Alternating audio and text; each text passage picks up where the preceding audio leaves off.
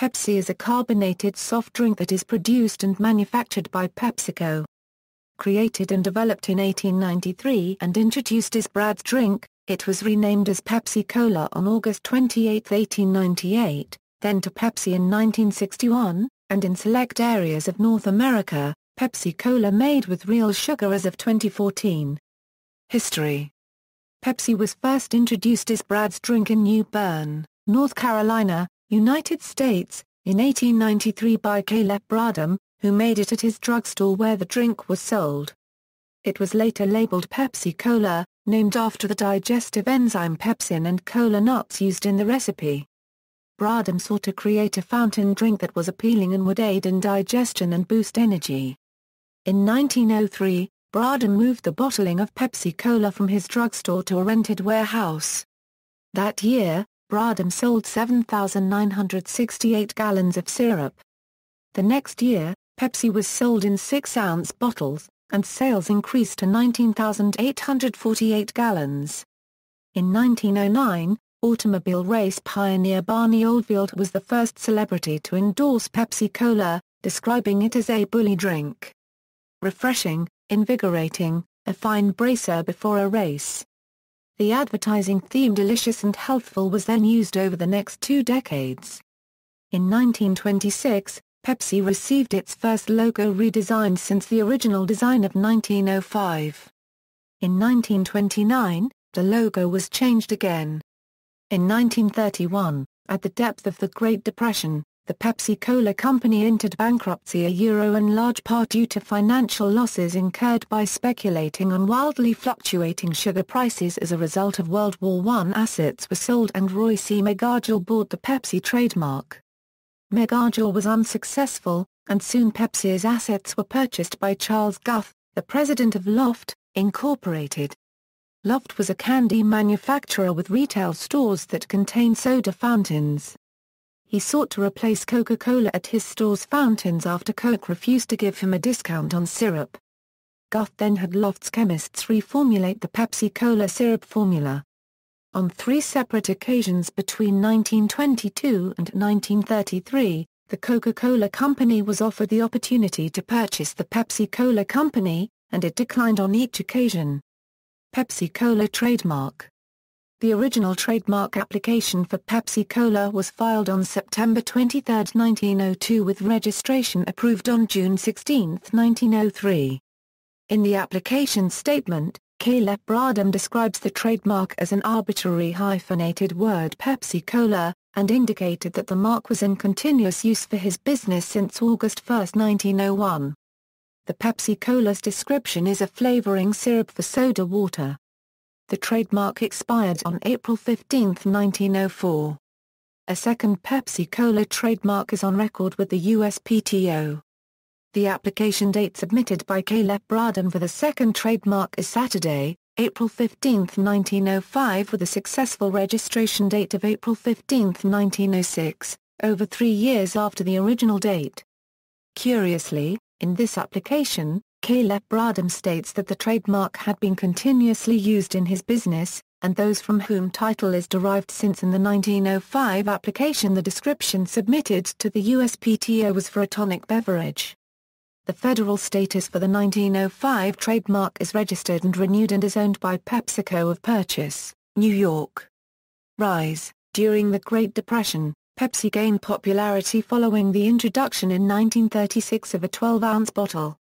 With a radio advertising campaign featuring the jingle Pepsi-Cola hits the spot /12 full ounces, that's a lot /twice as much for a nickel 2 Pepsi-Cola is the drink for you, arranged in such a way that the jingle never ends.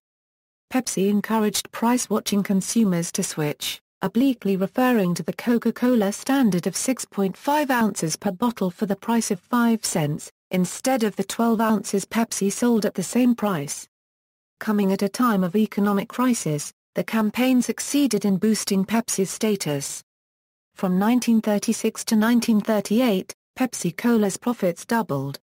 Pepsi's success under Guth came while the Loft candy business was faltering. Since he had initially used Loft's finances and facilities to establish the new Pepsi success, the near-bankrupt Loft Company sued Guth for possession of the Pepsi-Cola Company. A long legal battle, Guth v. Loft, then ensued, with the case reaching the Delaware Supreme Court and ultimately ending in a loss for Guth. Niche marketing. Walter Mack was named the new president of Pepsi-Cola and guided the company through the 1940s. Mack, who supported progressive causes, noticed that the company's strategy of using advertising for a general audience either ignored African Americans or used ethnic stereotypes in portraying blacks. He realized African Americans were an untapped niche market and that Pepsi stood to gain market share by targeting its advertising directly towards them. To this end, he hired Henan Smith, an advertising executive from the Negro newspaper field, to lead an all-black sales team, which had to be cut due to the onset of World War II. In 1947, Walter Mack resumed his efforts, hiring Edward F. Boyd to lead a 12-man team. They came up with advertising portraying black Americans in a positive light, such as one with a smiling mother holding a six-pack of Pepsi while her son reaches up for one.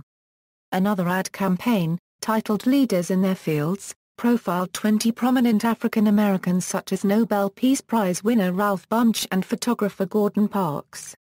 Boyd also led a sales team composed entirely of blacks around the country to promote Pepsi. Racial segregation and Jim Crow laws were still in place throughout much of the U.S. Boyd's team faced a great deal of discrimination as a result, from insults by Pepsi co-workers to threats by the Ku Klux Klan. On the other hand, it was able to use racism as a selling point, attacking Coke's reluctance to hire blacks and support by the chairman of Coke for segregationist governor of Georgia Herman Talmadge. As a result, Pepsi's market share as compared to Coke's shot up dramatically. After the sales team visited Chicago, Pepsi's share in the city overtook that of Coke for the first time. This focus on the market for black people caused some consternation within the company and among its affiliates. It did not want to seem focused on black customers for fear white customers would be pushed away. In a meeting at the Waldorf Astoria Hotel, Mack tried to assuage the 500 bottlers in attendance by pandering to them, saying, "We don't want it to become known as a nigger drink." After Mack left the company in 1950, support for the black sales team faded and it was cut. Marketing. From the 1930s through the late 1950s, Pepsi-Cola hits the spot was the most commonly used slogan in the days of old radio, classic motion pictures, and later television. Its jingle was used in many different forms with different lyrics. With the rise of radio, Pepsi utilized the services of a young, up-and-coming actress named Polly Bergen to promote products, oftentimes lending her singing talents to the classic. Hits the spot jingle. Film actress Joan Crawford, after marrying then Pepsi-Cola president Alfred N. Steele, became a spokesperson for Pepsi, appearing in commercials, television specials and televised beauty pageants on behalf of the company. Crawford also had images of the soft drink placed prominently in several of her later films. When Steele died in 1959, Crawford was appointed to the board of directors of Pepsi-Cola, a position she held until 1973, although she was not a board member of the larger PepsiCo, created in 1965. The Buffalo Bisons, an American Hockey League team, was sponsored by Pepsi-Cola in its later years. The team adopted the beverage's red, white and blue color scheme along with a modification of the Pepsi logo. The Bisons ceased operations in 1970. Through the intervening decades, there have been many different Pepsi theme songs sung on television by a variety of artists, from Joni Summers to the Jacksons to Britney Spears. In 1975, Pepsi introduced the Pepsi Challenge marketing campaign where PepsiCo set up a blind tasting between Pepsi-Cola and rival Coca-Cola. During these blind taste tests, the majority of participants picked Pepsi as the better tasting of the two soft drinks.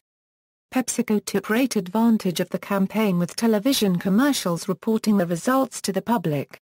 In 1996, PepsiCo launched the highly successful Pepsi Stuff marketing strategy.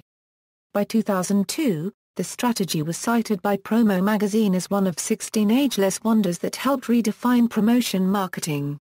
In 2007, PepsiCo redesigned its cans for the 14th time, and for the first time, included more than 30 different backgrounds on each can, introducing a new background every 3 weeks. One of its background designs includes a string of repetitive numbers, 73,774. This is a numerical expression from a telephone keypad of the word Pepsi. In late 2008, Pepsi overhauled its entire brand, simultaneously introducing a new logo and a minimalist label design. The redesign was comparable to Coca-Cola's earlier simplification of its can and bottle designs. Pepsi also teamed up with YouTube to produce its first daily entertainment show called PopTub. This show deals with pop culture, internet viral videos, and celebrity gossip. In 2009, Bring Home the Cup changed to Team Up and Bring Home the Cup. The new installment of the campaign asks for team involvement and an advocate to submit content on behalf of their team for the chance to have the Stanley Cup delivered to the team's hometown by Mark Messier. Pepsi has official sponsorship deals with 3 of the 4 major North American professional sports leagues, the National Football League, National Hockey League and Major League Baseball. Pepsi also sponsors Major League Soccer. It also has the naming rights to Pepsi Center, an indoor sports facility in Denver, Colorado. In 1997, after his sponsorship with Coca-Cola ended, NASCAR driver Jeff Gordon signed a long-term contract with Pepsi, and he drives with the Pepsi logos on his car with various paint schemes for about 2 races each year, usually a darker paint scheme during nighttime races. Pepsi has remained as one of his sponsors ever since.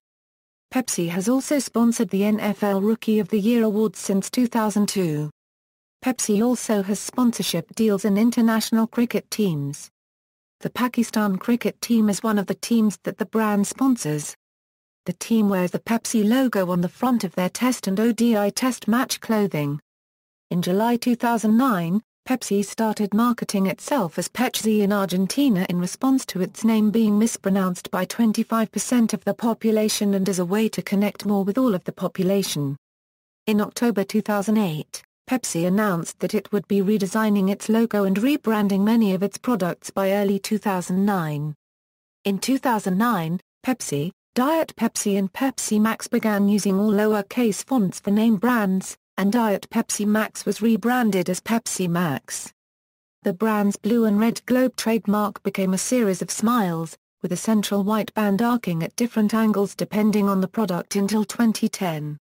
Pepsi released this logo in US in late 2008, and later it was released in 2009 in Canada, Brazil, Bolivia, Guatemala, Nicaragua, Honduras, El Salvador, Colombia, Argentina, Puerto Rico, Costa Rica, Panama, Chile, Dominican Republic, the Philippines and Australia. In the rest of the world the new logo has been released in 2010. The old logo is still used in several markets internationally, and has been phased out most recently in France and Mexico. The UK started to use the new Pepsi logo on cans in an order different from the US can. Starting in mid-2010, all Pepsi variants, regular, diet, and Pepsi Max, have started using only the medium-size Smile Pepsi globe. Pepsi and Pepsi Max cans and bottles in Australia now carry the localized version of the new Pepsi logo. The word Pepsi and the logo are in the new style, while the word Max is still in the previous style. Pepsi Wild Cherry finally received the 2008 Pepsi design in March 2010. In 2011, for New York Fashion Week, Diet Pepsi introduced a skinny can that is taller and has been described as a sassier version of the traditional can that Pepsi says was made in celebration of beautiful, confident women. The company's equating of skinny, and beautiful, and confident is drawing criticism from brand critics, consumers who do not back the skinny is better ethos, and the National Eating Disorders Association, which said that it takes offense to the can and the company's thoughtless and irresponsible comments. PepsiCo Incorporated is a Fashion Week sponsor. This new can was made available to consumers nationwide in March. In April 2011, Pepsi announced that customers will be able to buy a complete stranger a soda at a new social vending machine, and even record a video that the stranger would see when they pick up the gift. In March 2012, Pepsi introduced Pepsi Next, a cola with half the calories of regular Pepsi. In March 2013, Pepsi for the first time in 17 years reshaped its 20-ounce bottle. In November 2013, Pepsi issued an apology on their official Swedish Facebook page for using pictures of Cristiano Ronaldo as a voodoo doll in various scenes before the Sweden v Portugal 2014 FIFA World Cup playoff game. Rivalry with Coca-Cola. According to Consumer Reports, in the 1970s, the rivalry continued to heat up the market. Pepsi conducted blind taste tests in stores, in what was called the Pepsi Challenge. These tests suggested that more consumers preferred the taste of Pepsi to Coke. The sales of Pepsi started to climb, and Pepsi kicked off the challenge across the nation. This became known as the Cola Wars. In 1985, the Coca-Cola Company, amid much publicity, changed its formula. The theory has been advanced that New Coke, as the reformulated drink came to be known, was invented specifically in response to the Pepsi Challenge. However, a consumer backlash led to Coca-Cola quickly reintroducing the original formula as not Coke previous to 1985, but to Coca-Cola Classic. According to Beverage Digest's 2008 report on carbonated soft drinks, PepsiCo's U.S. market share is 30.8%, while the Coca-Cola Company's is 42.7%. Coca-Cola outsells Pepsi in most parts of the U.S., notable exceptions being Central Appalachia, North Dakota, and Utah. In the city of Buffalo, New York, Pepsi outsells Coca-Cola by a 2-to-1 margin. Overall, Coca-Cola continues to outsell Pepsi in almost all areas of the world. However, exceptions include Oman, India, Saudi Arabia, Pakistan, the Dominican Republic, Guatemala, the Canadian provinces of Quebec, Newfoundland and Labrador, Nova Scotia, and Prince Edward Island, and Northern Ontario. Pepsi had long been the drink of Canadian francophones, and it continues to hold its dominance by relying on local Quay copyright qua celebrities to sell its product. PepsiCo introduced the Quebec slogan "Here, it's Pepsi" in response to Coca-Cola ads proclaiming around the world, "It's Coke." As of 2012, Pepsi is the third most popular carbonated drink in India with a 15% market share, behind Sprite and Thums Up. In comparison, Coca-Cola is the fourth most popular carbonated drink, occupying a mere 8.8% of the Indian market share. By most accounts, Coca-Cola was India's leading soft drink until 1977, when it left India after a new government ordered the Coca-Cola Company to turn over its secret formula for Coke and dilute its stake in its Indian unit as required by the Foreign Exchange Regulation Act. In 1988, PepsiCo gained entry to India by creating a joint venture with the Punjab government-owned Punjab Agro-Industrial Corporation and Voltas India Limited. This joint venture marketed and sold the whole Pepsi until 1991, when the use of foreign brands was allowed. PepsiCo bought out its partners and ended the joint venture in 1994. In 1993, the Coca-Cola Company returned in pursuance of India's liberalization policy. In Russia, Pepsi initially had a larger market share than Coke, but it was undercut once the Cold War ended. In 1972, PepsiCo struck a barter agreement with the then government of the Soviet Union, in which PepsiCo was granted exportation and Western marketing rights to Stolichnaya vodka in exchange for importation and Soviet marketing of Pepsi-Cola.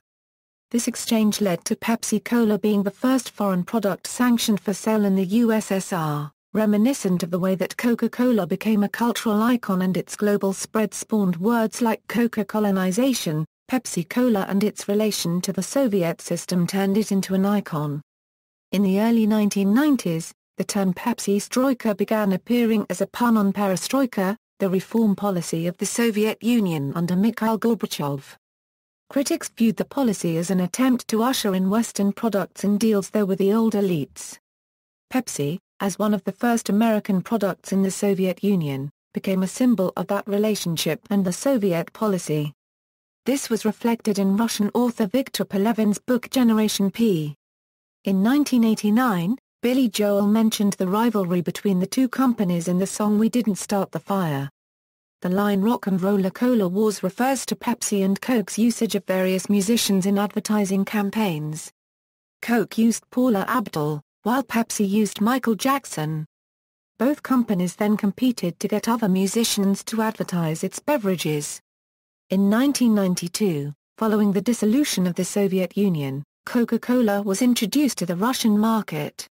As it came to be associated with the new system, and Pepsi to the old, Coca-Cola rapidly captured a significant market share that might otherwise have required years to achieve. By July 2005, Coca-Cola enjoyed a market share of 19.4%, followed by Pepsi with 13%. Pepsi did not sell soft drinks in Israel until 1991. Many Israelis and some American Jewish organizations attributed Pepsi's previous reluctance to do battle to the Arab boycott. Pepsi, which has a large and lucrative business in the Arab world, denied that, saying that economic, rather than political, reasons kept it out of Israel. Pepsiman is an official Pepsi mascot from Pepsi's Japanese corporate branch. The design of the Pepsiman character is attributed to Canadian comic book artist Travis Charest, created sometime around the mid-1990s. Pepsiman took on 3 different outfits, each one representing the current style of the Pepsi can in distribution. 12 commercials were created featuring the character. His role in the advertisements is to appear with Pepsi to thirsty people or people craving soda. Pepsiman happens to appear at just the right time with the product. After delivering the beverage, sometimes Pepsiman would encounter a difficult and action-oriented situation which would result in injury. Another more minor mascot, Pepsi Woman, also featured in a few of her own commercials for Pepsi Twist. Her appearance is basically a female Pepsiman wearing a lemon-shaped balaclava. In 1996, Sega AM2 released the Sega Saturn version of its arcade fighting game Fighting Vipers. In this game Pepsiman was included as a special character, with his speciality listed as being the ability to quench one's thirst. He does not appear in any other version or sequel. In 1999, Kid developed a video game for the PlayStation entitled Pepsiman. As the titular character, the player runs on rails, skateboards, rolls, and stumbles through various areas, avoiding dangers and collecting cans of Pepsi, all while trying to reach a thirsty person as in the commercials. Ingredients: in the United States, Pepsi is made with carbonated water, high fructose corn syrup, caramel color, sugar, phosphoric acid, caffeine, citric acid and natural flavors. A can of Pepsi has 41 grams of carbohydrates, 30 mg of sodium, 0 grams of fat, 0 grams of protein, 38 mg of caffeine and 150 calories. The caffeine-free Pepsi-Cola contains the same ingredients but without the caffeine. In August 2010, PepsiCo entered into a 4-year agreement with Synimix for the development of artificial high-potency sweeteners for PepsiCo beverages. Under the contract, PepsiCo is paying $30 million to Synimix for the research and future royalties on PepsiCo products sold using Synimix technology. According to PepsiCo, this collaboration will focus on the discovery, development and commercialization of sweet enhancers, with the purpose of providing lower-calorie PepsiCo beverages. PepsiCo will have exclusive rights to the Synimix sweet flavor ingredients developed through the collaboration. In September 2012 Pepsi launched a new product called Pepsi Next which contains 30% less sugar and added stevia as a zero-calorie sweetener. The product was rolled out in Australia and is expected to be launched in the US starting February 27. Slogans: American slogans, 1939 €1 1950, twice as much for a nickel, 1950, more bounce to the ounce, 1950 €1 1957, any weather is Pepsi weather, 1957 €1 1958, say Pepsi, please, 1959 to 1960, the sociables prefer Pepsi, 1961 €1 1964, now it's Pepsi for those who think young, 1964 €1 1967, Come Alive, You're in the Pepsi Generation, 1967 €1 1969, Taste that beats the others. Cold, Pepsi pours it on.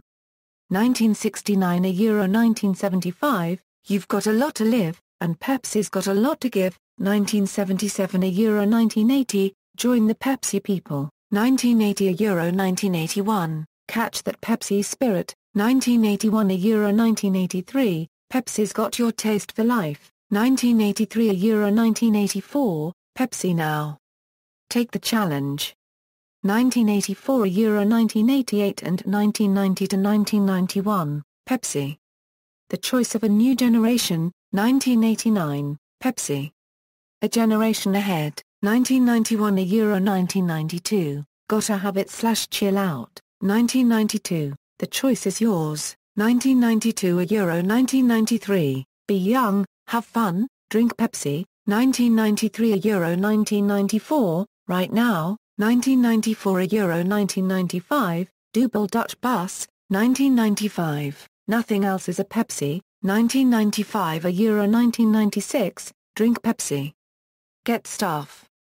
1996, Change the Script, 1997 €, 1998, Generation Next, 1998 €, 1999, It's the Cola, 1999, Ask for More, 1999 €, 2000, For Those Who Think Young / The Joy of Pepsi-Cola, 2003, It's the Cola / Dare for More, 2006 €, 2007, Why You Doggin' Me / Taste the One That's Forever Young, 2007 €, 2008, More Happy / Taste the Ones That's Forever Young, 2008. Pepsi Stuff Super Bowl Commercial, 2008, Pepsi is #1 th V Commercial, 2008 €, Present, Something for Everyone, 2009 €, Present, Refresh Everything / Every Generation Refreshes the World, 2010 €, Present, Every Pepsi Refreshes the World, 2011 €, Present, Summertime is Pepsi Time, 2011 €, Present, Born in the Carolinas, 2012, Where There's Pepsi, There's Music €, used for the 2012 Super Bowl commercial featuring Melanie Amaro, 2012, Change the Game, 2012, The Best Drink Created Worldwide. 2013 €, Present, Live for Now €, used for the 2013 Super Bowl halftime show commercial featuring Beyoncé, International Slogans, 1990 €, 1991, Yearly High Right Choice Baby, Aha, 1996 €, 1997, Pepsi, There's Nothing Official About It held in India Sri Lanka, 1999 €, 2006, Ye Deal Me and More. 2002, Change the World, 2000 €, Present, Pepsi Files Hey Badi meaning there is a lot of thirst, 2009 €, Present, Ye Hai Yaunjistam Mary Jan, 2009 €, Present, My Pepsi My Way, 2009 €, Present, Refresca to Mundu, 2009, Joy at Ford, 2010 €, Present, Pepsi. Sarap Magbao. 2010 €, 2011, Battle du Zamana, 2010 €, 2011, Love. 2010 €, Present, Pode Ser Bom, Pode Ser Muito Bom, Pode Ser Pepsi €, Brazil and Portugal, 2011 €, Present, Change the Game, 2011 €, Present, Dunia High Deal Wall and Key, 2011 €, Present, ICI, Kissed Pepsi, 2011 €, Present, Go Next. 2013 €, Present, Deal Me and Abby meaning Heart Requires Now, 2013 €, Present, Oh Yes Abby meaning Oh Yes Now, Global Slogans, 2013 €, Present, Embrace Your Past, But Live for Now Global Campaign featuring Beyoncé. Variants. Fictional drinks, Pepsi Perfect, a vitamin-enriched Pepsi variation shown in the movie Back to the Future Part 2 and scenes set in the year 2015. Pepsi Next, Pepsi variation shown in the 2011 Japanese anime series, Tiger and Bunny. Pepsi then released a Pepsi Next variant in Japan in 2012, perhaps for promotional purposes. See also. References, Notes. Bibliography, Beverage World Magazine, January 1998, celebrating a century of refreshment, Pepsi €, the first 100 years, Stoddard, Bob. PepsiCola €, 100 years, General Publishing Group, Los Angeles, California, USA, History and Milestones, Pepsi Packet, Louis, J.C. and Yazijan, Harvey Z. The Cola Wars, Everest House, Publishers, New York, USA. External links, Pepsi website, Pepsi Gallery Pepsi promotional site at the Wayback Machine, PepsiCo, Incorporated at nomore.org, Pepsi page on PepsiCo UK and Ireland.